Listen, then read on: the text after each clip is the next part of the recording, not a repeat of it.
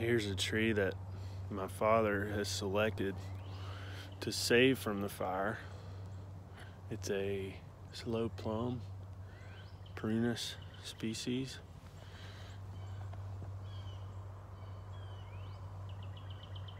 You can see it's got a little flag on it, and we've raked away the leaf litter and the grass from the bottom so that the fire didn't burn the bark and kill the tree.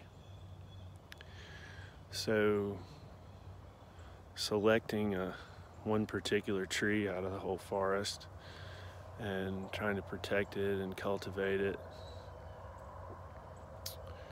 that seems like a very human act. Picking something thoughtfully out of the environment to produce something we value and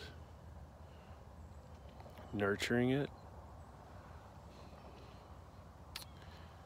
Hope to convince you that that's a natural act as well as a human act.